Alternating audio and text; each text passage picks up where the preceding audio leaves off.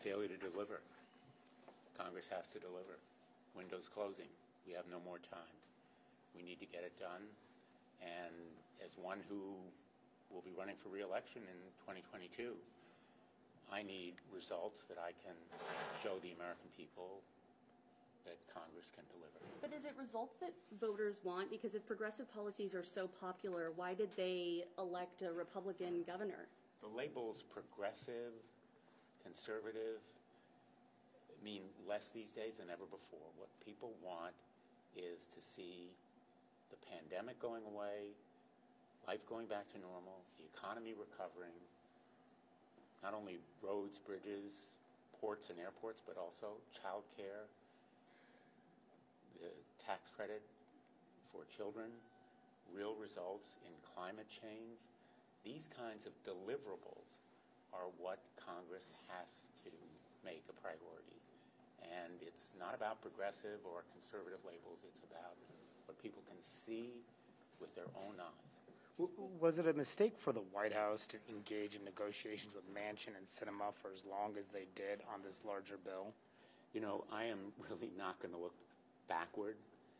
I'm looking forward to what we can do in the next 10 days, 2 weeks, because our window here is closing for credibility and for the results to be visible to people, to make a difference in their lives. When I go back to Connecticut and I talk to a mom who can't go back to work because he can't get child care, that epitomizes for me why there are so many people unemployed, not in the workforce, want to be there, employers saying we need more workers, we need more skill training.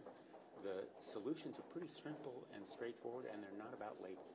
Sarah, but what would you say that Democrats need to do better in terms of messaging? Because a lot of people, it seems, don't know what's in the Build Back Better plan, so they don't know what these policy priorities are.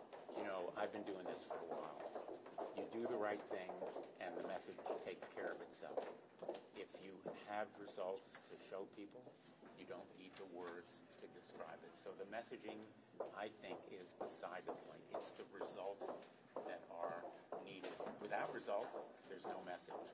And actions speak louder than words. People are smart. They see through all the rhetoric and the verbiage and the labels. So I just think universal preschool, child care, climate change, results for people, along with the ribbon cuttings on roads and bridges, speaks for itself.